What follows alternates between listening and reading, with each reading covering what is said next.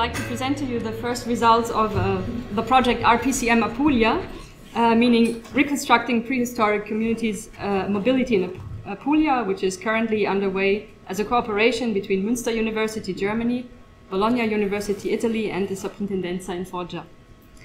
Our aim is to conduct landscape archaeology in southern Italy and do social network analysis with the wish to improve our knowledge of Apulian prehistory. We want to analyze the influence of human presence on the territory, and we would like to gain an understanding about how prehistoric communities kept in touch with each other. So this is the area, and if we zoom in a little bit, this is it. It's bordered in the west by a river valley, the valley of the Fortore River. In the east, we have the outskirts of the Gargano Mountains. In the north, the area is bordered by the sea coast, but also two large sweetwater lakes, which is Lago di Lesina and Lago di Varano. And in the south, south of the city of San Severo, we have the northern border of the Tavoliere, which is a large limestone plateau with very fertile soils. Just do this.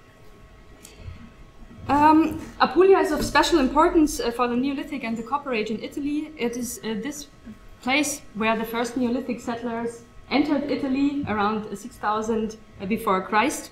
And it's probably also due to these very fertile regions here. I already mentioned the Tavoliere plain with fertile soils over a limestone substratum, and also other regions like Altopiano delle Mugge is a very fertile region. And due to this, these areas being made up of limestone, it's also, these regions tend to karstify, so we have a lot of caves that have been used already since the Paleolithic times, but also during the Neolithic and the Copper Age.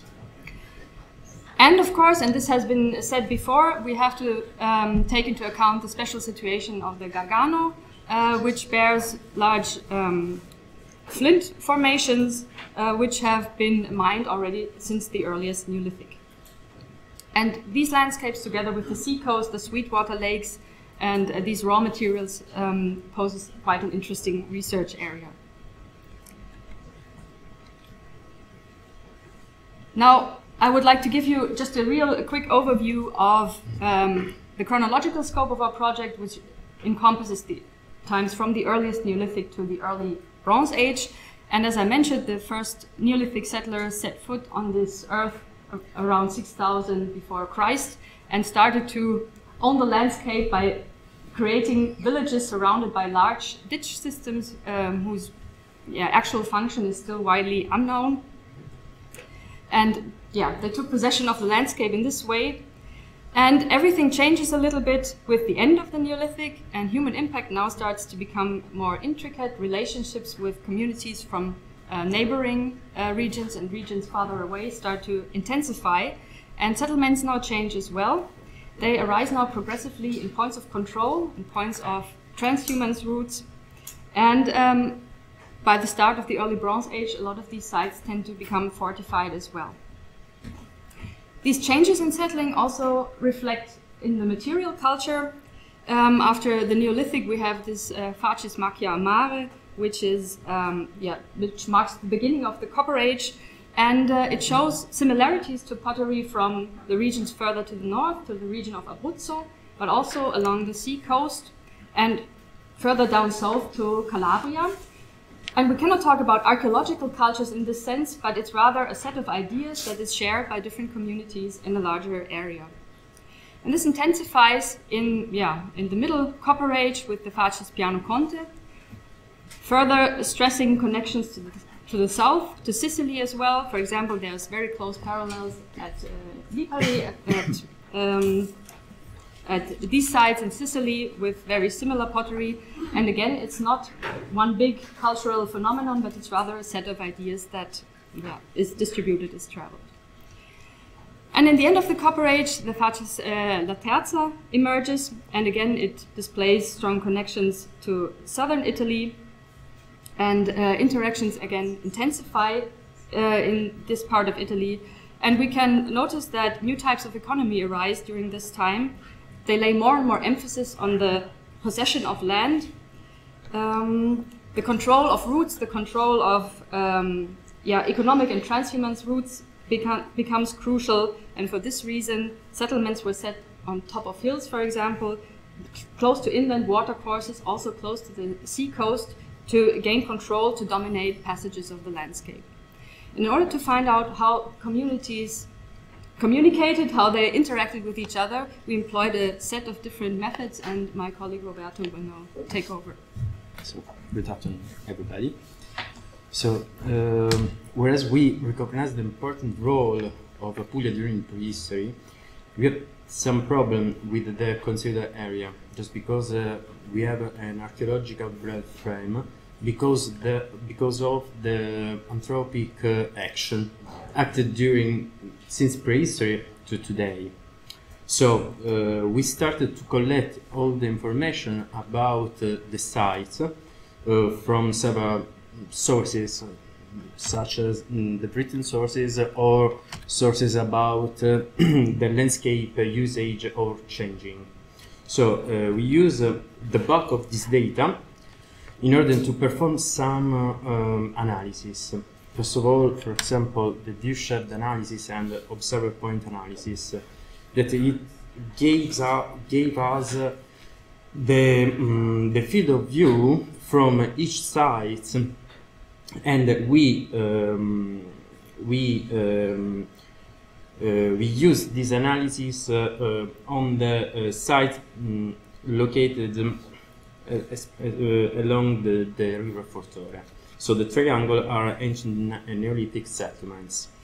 The colored spots are the area that the sites could see with a maximum radius of visibility of 15 kilometers, with good weather conditions, of course. And we established the height of the observer to 1 meter and 65 centimeters. So, to continue, we applied to this side also the buffer zones in order to understand the interaction between the sites. Every buffer zones has a maximum radius of 3 kilometers. That means 1 hour 25 minutes walking distance, with an average speed of 4 kilometers per hour. So we continue with the least cost path analysis in order to obtain a predictive model about the mobility into the area. So the starting point is the red point, from which all the path network spread into the area, reaching all the other sites. So in order to obtain this kind of model, we decide to get a smoother surface, so a more weighted surface, and then create an accumulative surface raster in which the cost was calculated by the Tobler's eigenfunction. And then the result is this path network in pink. So anyway, all this data has to verify and check on field, for instance through surveys, and all this data also we want to use in order to perform also analysis with the social network analysis, in order to create a network about the mobility and the circulation of the artifacts. So from these first attempts we obtained these results. In detail, according to the viewshed and buffer zones analysis, we could assume that each sites located along the river had a good visibility on both shores, and especially for the settlements placed in the medium northern part, there would be a good connectivity.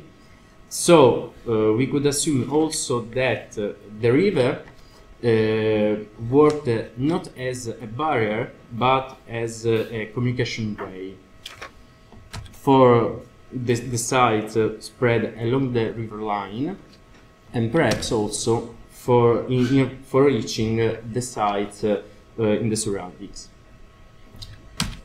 According to the least cost path analysis, we could assume that there was a good connectivity, and there are two kinds of connection. One is straight, so to site directly, and the other one, instead, in order to reach the settlements that was placed far away from the starting point, could involve some intermediate stop.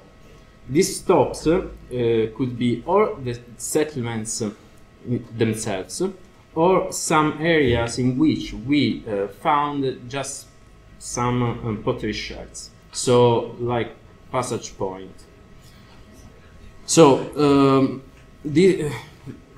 as aforesaid, these results will involve also the social network analysis in order to create a network about the role played by the settlements. So, for example, according to the site position, so if, for example, a site was very close to a connection way, maybe it played an important role into the network. While if it was in a between position, maybe played a role as a hub, or if it was outside of the network, probably it would mean that it was outside of the communication way, or very far away, of course. So, involving also technical and stylistical analysis, we want to create also network about the circulation of the artifacts into the area. So, understand if there were some influences both inside the area or coming from the surroundings. The same with the elemental physical analysis, with which we want to achieve the elemental composition, so understand also the kind of raw materials, and if it's possible to understand the raw material extraction point, in order to understand also if it was local or maybe it was outside of our area. So, thank you for your time.